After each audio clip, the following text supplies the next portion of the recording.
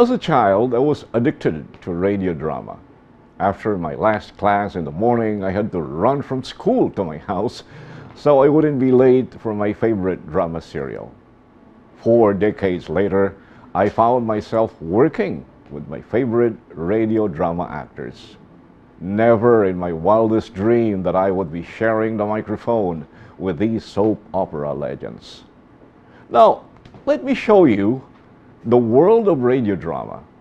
Let's go now to DYSS Super Radio and observe how a radio drama is made. Come on, let's go. Yaya? Tanawa ko. Angayan kaay ko sa kong gisulob, di ba? Angayan, yun kaayo, ma'am. Humota, oy. Humot kaayong biyuda. Biyuda ka tiyan. Wa pa gani maminyo, biyuda na?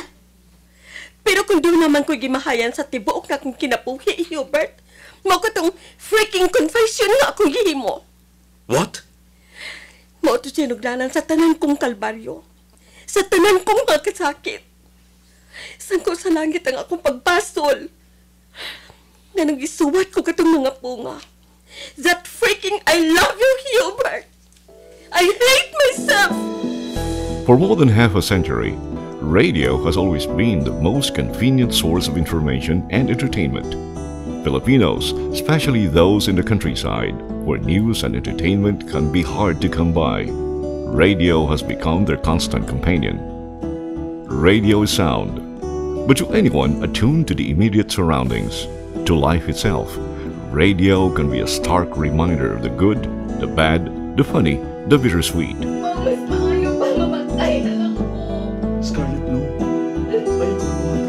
In the case of radio drama that has been on the airwaves for 7 decades now, it is still considered as the most effective storytelling medium.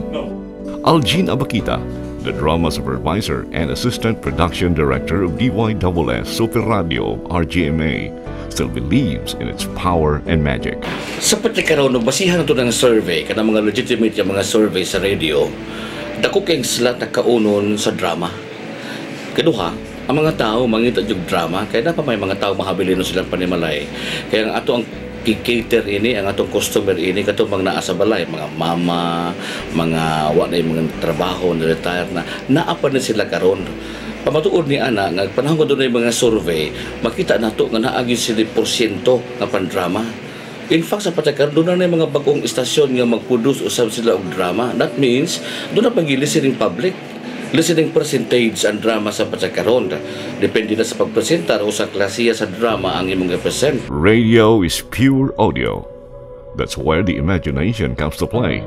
And the voice actor's responsibility is how to make the listeners picture a particular scene using only their imagination.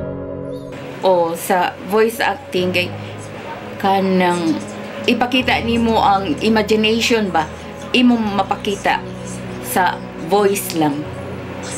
Sa TV makita man. Kay sa TV man good, dili man kaita mo gamit sa kanang deep bitaw nga kanang sa emotion bitaw sir kay mata akong giingon nga. Expression sa naong og suko lang sa nimo imong facial expression. Okay na, masabtan na. Pero sa radyo man good, pinaagi mas imong tingog. So kung mutingog lang sad ka nga dili nimo ipagawas gyud ang unsay real nimo nga kuan di man kay ka masabtan. So more good sa ang radyo gyud, no? Radio drama is also a multitasking job. Therefore, the actors are required to switch to different characters using their voices when the need arises. Ay nga naman gud sir ay. Ay unsa man gud ay kay unsa man di akong buhaton sir. Unsa may buot nimong ipasabot? Sir Dante, unsay gusto nimong ipabuhat nako sir? Mami, pangato na ba ta? Yaya? Tanawat ko. Angayan kaay ko sa kong gisulob, di ba? Angayan, yun kaayo, ma'am. Humota, oy. Humot kaayong biyuda. Biyuda ka tiyan. Wa pa gani maminyo, biyuda na? Hoy, tutuki ko maayo ba? Tinuod bang angayan ko? Angayan lagi. fashionista kay imong dating. Ay, yun na.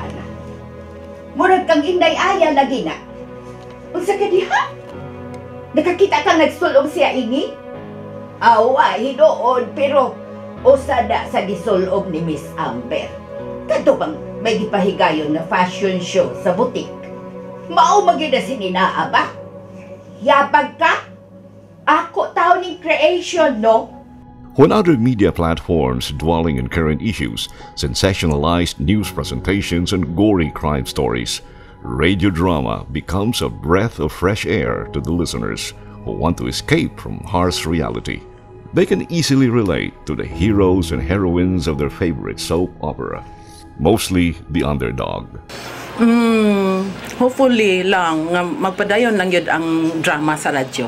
Maunay kong pagtuo, murag dili gyud mawa kay daghan magyapong fanatic like sa among mga drama, daghan gyapong magkuan, mag-text, daghang mga messages na regarding sa mga drama, mga story. And with today's heavy digital landscape, radio drama is still finding ways to survive and even flourish. Save yourself some dignity, Gaga! Niya, para makontento ka. What is this, ma'am? Are you resigning? Does Hubert already know? Grabe. Unahalo ka. Dili maka-recover. Pero ang tinuod, kamo si third day ang nagkuyog. Hubert, kung padayon ka ng insist na sa third day nga ang lunch day, mutuon ako matinulig isulti ni Amber na namapuno ka. Shame on you! Di ba mas mamiligaw ka? Lakip ang bata na ng imong desisyon? Pabilang gyapon tang maminaw, mo suportar, unya paminawon ang mga drama nga hinimo nga sinibuano. Kay kitang taga-Sugbo, kita mo kinakauna din sa maong drama. In fact, doon yung mga artista sa Mindanao area, pero nagtudlo nito si Buano Sab. Kauban to kan hidinhi. Kung ang kining drama dinhi gyud sa Sugbo. Ang drama mo ni silbi siyang murag alter ego sa imong kinabuhi. Kaya ang mga writer niini ang gibasihan nila sa ilang pagsuwat ang mga eksperyensya manila kada adlaw. Ang mga tawo nga ilang nahibaw-an nga dunay ingon ini kasinatian gihubad pinagi sa drama. Basin ikaw usa ka nini sa mga karakter. Basin ikaw usa ka sa mga kontrabida, leading man o ka supporting roles kini. Unya mahibaw ka nga murag nag-ako. Basin pa man usa ngadto usbo na ko ako kinaiya aron mahimo kong idolo sa uban.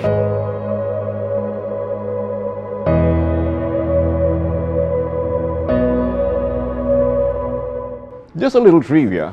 In the early days of radio dramas, most, if not all, the major sponsors were soap companies.